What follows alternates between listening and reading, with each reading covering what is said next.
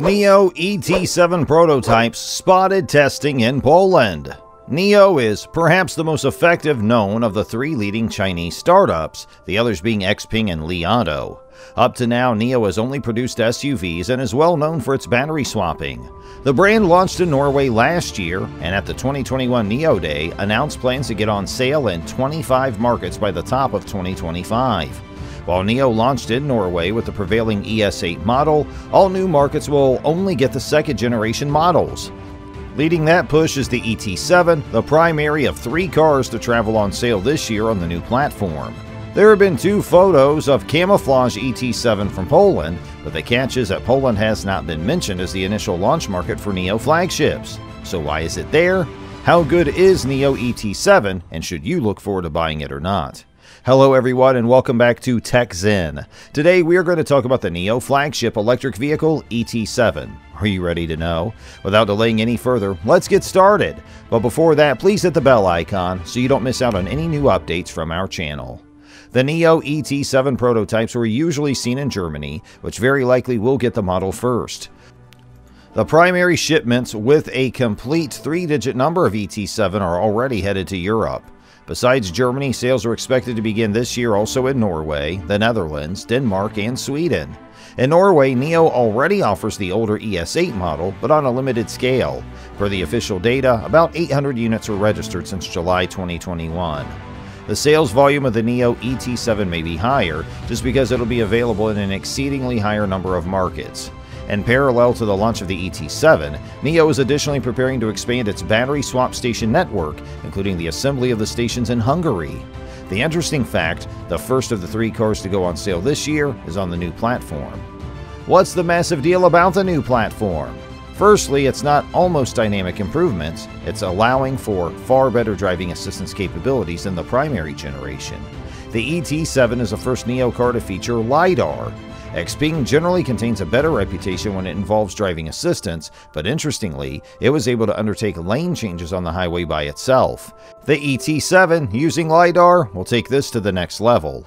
Unfortunately, like Chinese cars on launch, these features aren't yet operational, so testing them will have to watch over again. Now let's talk about the exterior of this car. Unlike the Weltmeister M7, which has wart-like protrusions everywhere, NIO has done a superb job integrating the sensors.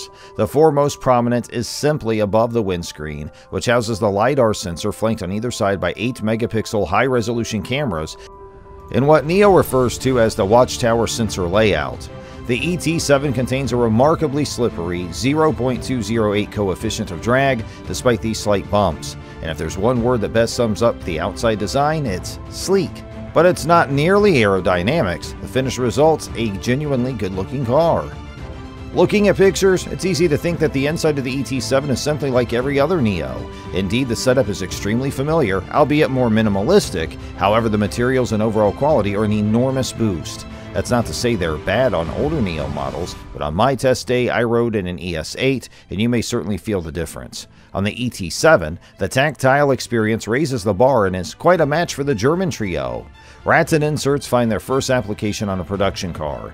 Not only are they more environmentally friendly because of being renewable, but they need a captivating textured feel. These cover huge swaths of the front and back, notably on the middle console, dashboard contrast, and electric window buttons.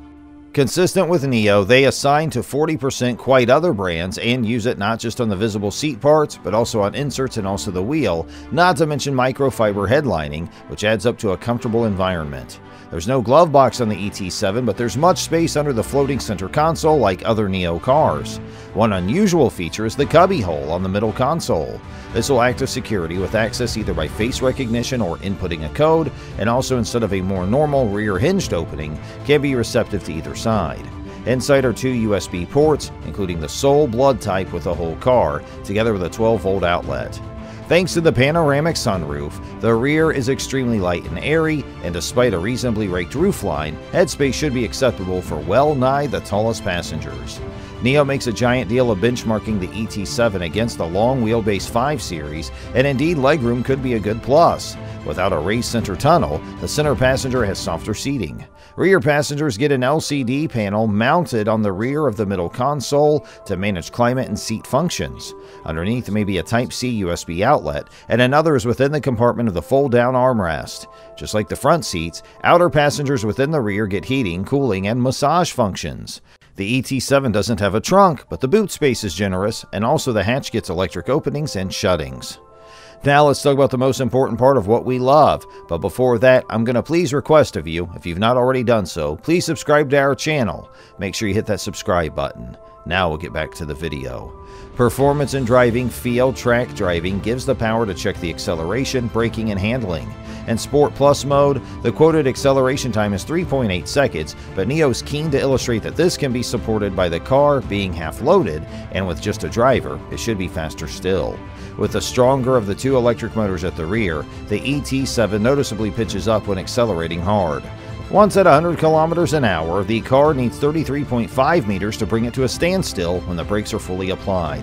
This can be most appreciable when doing an elk test here. The car has often come to a halt before the zigzag maneuver is complete. There's little doubt that the ET7 is significant, but it's surprisingly nimble when doing a slalom and body roll because the air suspension isn't a difficulty. Currently, there are 4 drive modes additionally to Sport Plus, there being a Sport, Comfort, and Eco setting. There's also a custom choice to pick and blend the settings for acceleration, regenerative braking, ride height, suspension stiffness, steering weight, and aircon. Custom allows you to drop the acceleration figure right down to 12.9 seconds, where the car becomes only front-wheel drive, which perhaps reveals the car's biggest problem. Unlike the Zeekr 001 and the XPeng P7, which have a rear-wheel drive bias in their all-wheel drive versions, the ET7 usually uses the front wheels for power, except under heavy acceleration when traction on all 4 wheels is required. Range depends on various factors like mode, but the 21-inch tires on our test car reduce the maximum range of the 100 kilowatt-hour battery pack version from 705 kilometers to 615. There's also a 75 kilowatt-hour pack available on launch. Later, within the year, a 150 kilowatt-hour semi-solid state battery should be an option, giving a variety of over 1,000 kilometers. One thing to be noted is that NIO is now using the new China-only CLTC standard, which is even more generous than NEDC for range. Thanks to the heads-up display and proper electrical device, situational awareness is sweet. Most things are controlled through the middle screen. The car tested was a pre-production model with earlier software than models set for delivery. As such, it failed to have an option for English, which is supposed to debut on the ET7. Nonetheless, the navigation and response times of the screen seem to be far better than with earlier NIO cars. It's also possible to manage many functions through voice via NIO's digital assistant Nomi. That the ET7 was benchmarked against a 5 Series is telling. NIO intends to travel after German premium brands instead of just Tesla. Initial impressions show that the ET7 ticks the correct boxes for many metrics. And that's it for today's video, guys. We sincerely hope you enjoyed it. If you did, please click on that like button and share it with your friends and family.